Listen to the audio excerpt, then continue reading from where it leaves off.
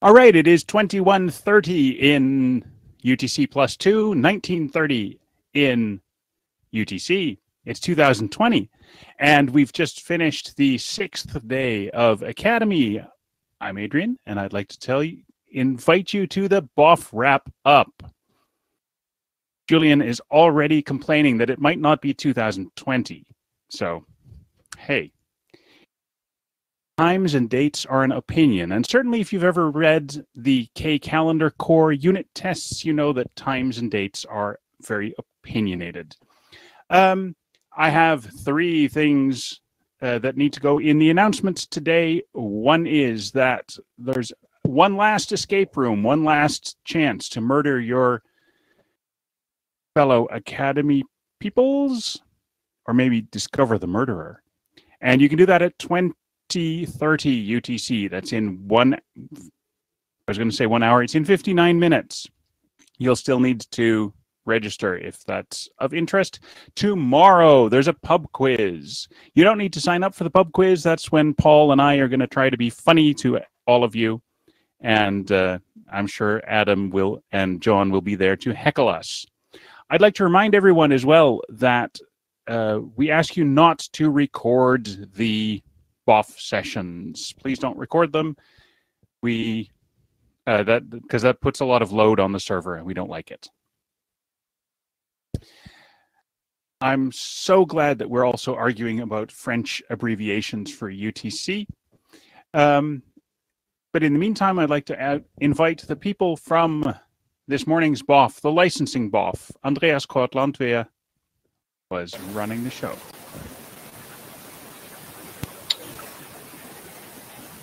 Hi. Yeah, we had a really good BoF this morning. We talked about how to better present the licenses of our applications and libraries to the user. The main outcome is that we will try to create 1 or 2 websites. It's not clearly decided yet. Mostly inspired by what the Creative Commons people are doing. With a clear message, what are the benefits and what are the expectations when people are using our applications and libraries, split it by what are the target groups, and that we want to use as a central information page used from several locations. And there is a new licensing team on the GitLab instance where we're starting to organize it. Okay. Thanks, Andreas. It's good to see the licensing stuff moving forward. Lots of new information there. Nicolás, I would like to invite you to tell us about Android things. So we talked about one of our favorite Linux-based mobile operating systems, not the favorite. In particular, we talked about our tooling that runs the binary factory and can also help a lot when developing apps yourself, how we can improve it, how we can improve the workflow of developing with it, and where we need more documentation. And on the code side, we talked about moving forward with some ongoing work that is right now living in several different repos and where we would like to move them to a more canonical place in frameworks. All right, thanks, Nicolás. Moving on from the second most favorite Linux-based mobile operating system to the most favorite, the Plasma Mobile BoF was at 11 this morning. Someone from the Plasma Mobile team. Hi again. Hey. So we talked about our favorite mobile operating system. In particular, first of all, we talked about our bi-weekly blog posts that have sadly been anything but bi-weekly, and how we can convince ourselves to push them more regularly. So we agreed to do them monthly now, and we talked about some aspects of the presentation of the release and how we're going to work on them. On the technical side, we talked a bit about performance. Unfortunately, on the current neon images, we have, since like 2 weeks ago, pretty severe performance regression. We talked about some aspects of that, and also some general notes on how we could potentially improve the performance of the whole system. Then we took a look at some of the larger outstanding tasks and talked about how to move forward with them. We also took a look at the tasks on our 1.0 workboard, closed some of them because they were actually done, and for the others, yeah, discussed on how to proceed there. Thanks, Nicolas, for summing up all of our favorite mobile operating systems. After the break, things continued in sort of a hardware-y vein with the KDE Hardware collaboration BoF. Aleix, you ran that show.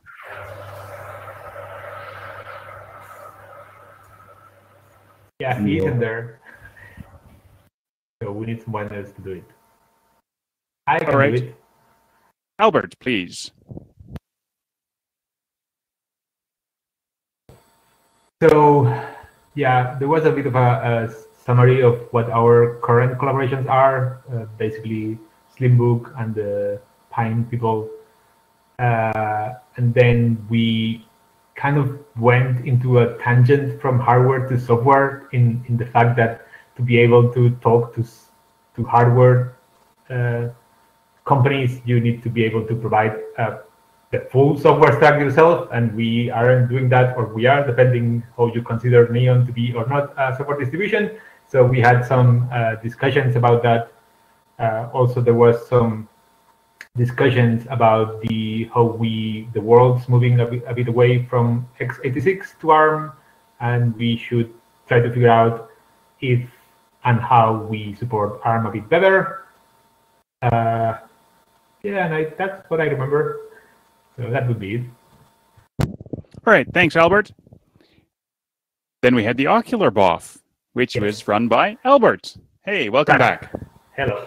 So yeah, the Okular BoF, we discussed, so there have been some patches that we introduced in the previous release, and they have some nice effects, but then they also cause some regressions. There was some discussions about what to do with them, if just revert them or not. We agreed we would come up with a list of things we want fixed before saying we're going to revert them. So we are giving ourselves some time before the branching for 2012 to fix those. And if not, we'll have to sadly revert the changes, but we're hoping we're going to fix them. So let's hope there. We wanted to talk about the website, but then we collided with the website BoF, so nobody from the website team was there, so we basically did not talk about it. There was some considerations about when we're moving to Qt 6 and Framework 6.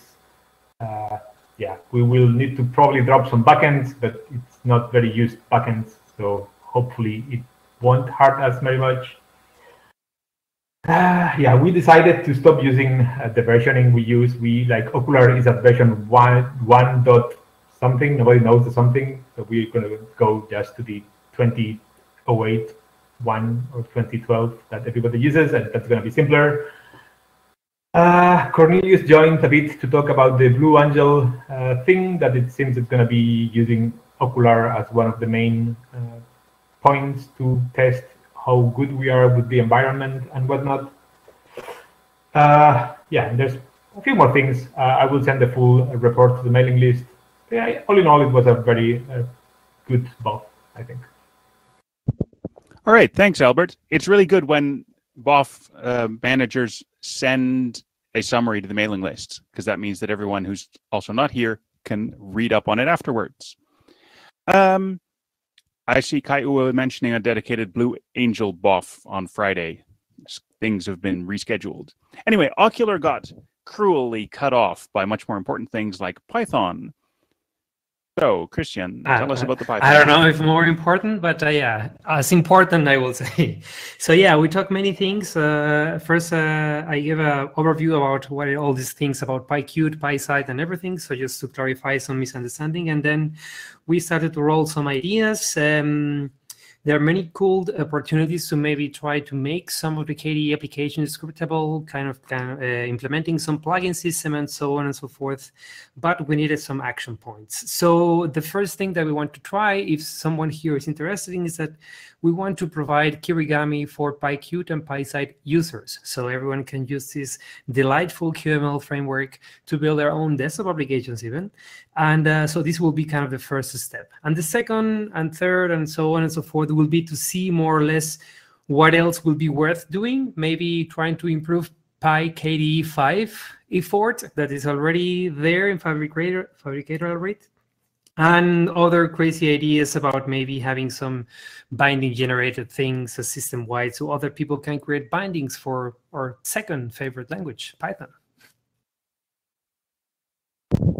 All right, thank you, Cristián. That wraps it up for room 1 today. We'll move on to room 2. Thanks, Allison, for setting up the slides with the schedule here for me. That helps a lot. And I'd like to thank Kenny and Kenny also for running the whole show in the background, and Mamalok for doing the info desk stuff. Without you, the conference would be much less. Thank you.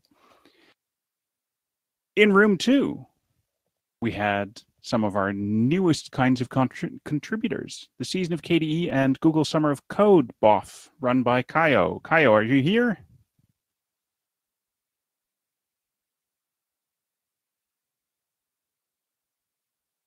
I don't see Caio. Anyone else from the GSoC BoF available to tell us about it?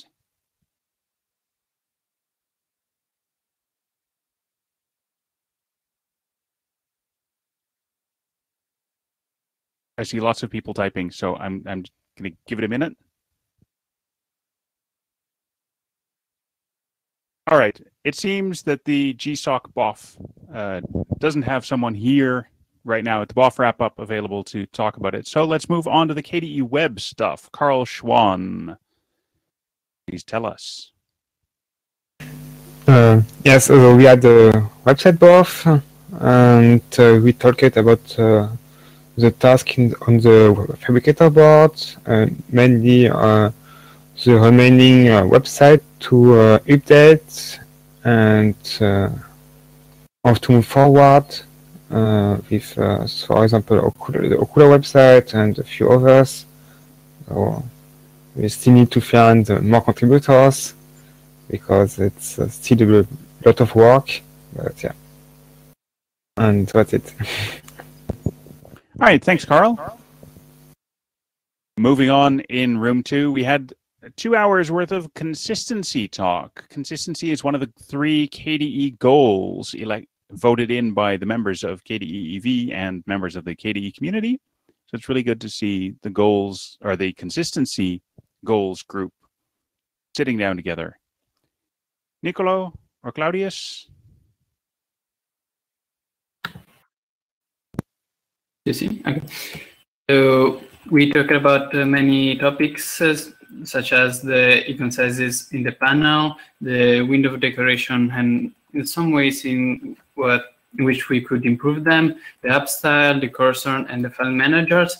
Regarding this, we saw a presentation by Claudius regarding consistency from a user point of view, and then we talked about QML and QWidgets styling problems. All right. Thanks, Niccolò. That wraps it up for room 2 today. So moving on. Not 4.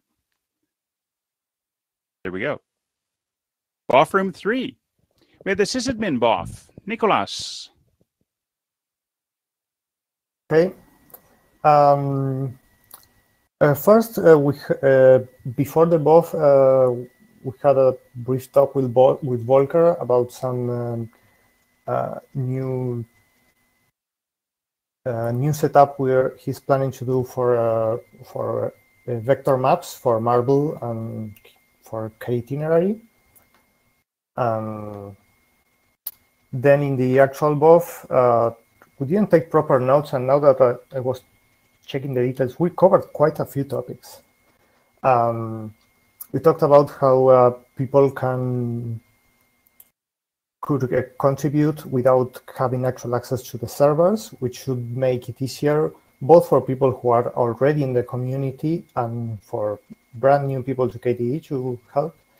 But we would like to know what people are interested in contributing to, so that we prioritize making it easier for those particular websites to be run locally. We talked briefly about our the new Sysadmin documentation and getting some feedback from people who have maybe more experience on documenting that kind of stuff. We discussed how we might do the migration from KDE Identity to the new MyKDE. Then we also discussed MirrorBrain, which is used for our download mirror network. It's currently unmaintained, and we are looking for a replacement. And we should probably talk to other communities like GNOME or Linux distributions who probably have similar needs and problems as us. And finally, there was some discussion about whether we should have a strict requirement of only running free software on our servers, if it's really that important. And there are some cases where there's licenses that aren't strictly free software, but don't really have any practical legal issues. And well, after all, most of us went to Carl's web, BoF. That's all, I guess. Okay, thanks, Nicolas. I'm sure that will be a spirited discussion about free software or not on our servers. Moving on, we have the GCompris meeting, which was run by Timothée. Hi. Sorry, my webcam again doesn't work, so I'll just do audio. So we had a great meeting for GCompris today. We covered a lot of interesting topics, from the future migration to Qt Controls 2, which we want to do. But we will have particularly issues with the calendar module, which is missing, so we need to see how to proceed.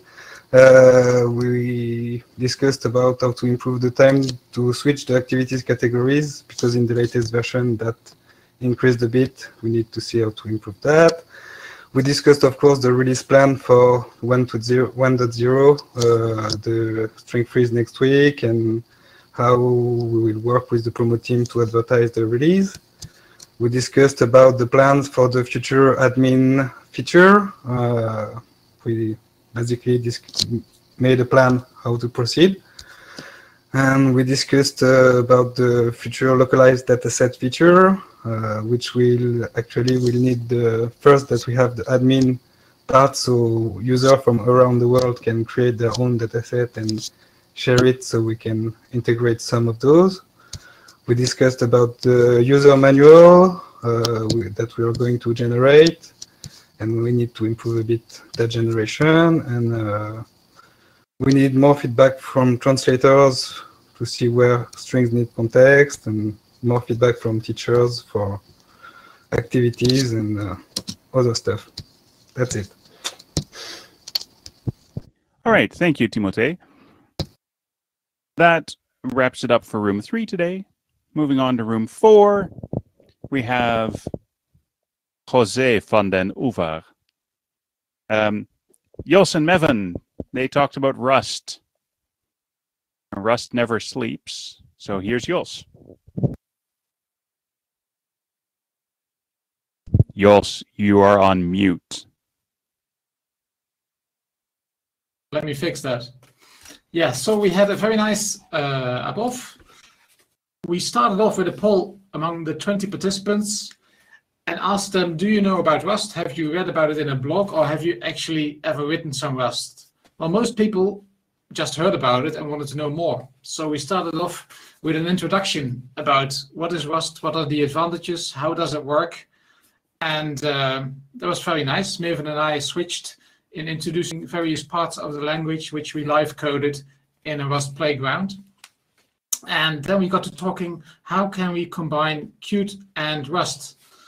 We demoed a couple of applications, such as a mail client that I wrote in Rust and Qt. And in the last part, we talked about how KDE can benefit from Rust. So we came to the conclusion that C++ applications, libraries, frameworks, they can actually use Rust inside of them, but we shouldn't try to wrap KDE inside of Rust crates. So Rust can really be like a strong, dependable engine inside of our software. And maybe at some point we can also publish pure Rust code, but we shouldn't expect to put KDE code inside of Rust, but the other way around. The Rust can go inside of KDE applications. A couple of suggestions were to use Rust for CSS, SVG functionality, where there are some very nice libraries at the moment, or we could use it to make Baloo more stable and secure, or Caio. Those are two parts of KDE that are really nicely separated, which could, could be swapped out or maybe slowly moved into a different programming language. And we ended up by opening communication channels, and we are still there now discussing how to work on this. All right, thanks, Jos. I realize now that I should have made a mutable joke at the start of this. Moving on, we have one BoF session left before this wrap-up is wrapped up. The KDE EV fundraising working group sat down with Aleix. Aleix is still at dinner. So if someone else from the fundraising group wants to say something about it.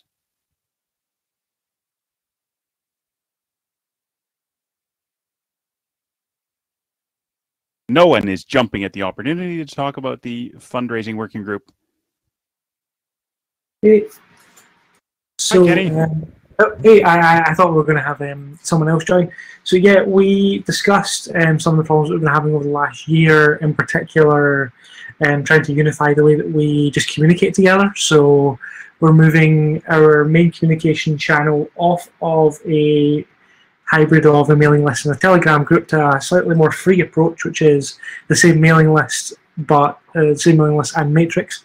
We also discussed some plans around our technology platforms and also our messaging. So we're going to try to spend put a bit of work into our long-term messaging. We're also trying to work on Civi CRM.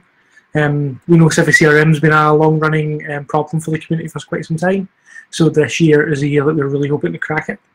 And as always, if anyone is watching us live or seeing the video or is interested in joining the fundraising working group, you're more than welcome. Please just get in touch.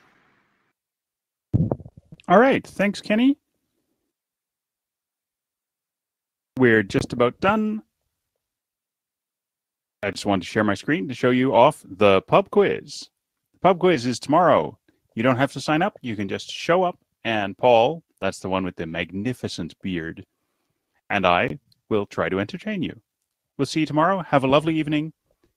Hit the hallway tracks and do good stuff with good free software. Cheers.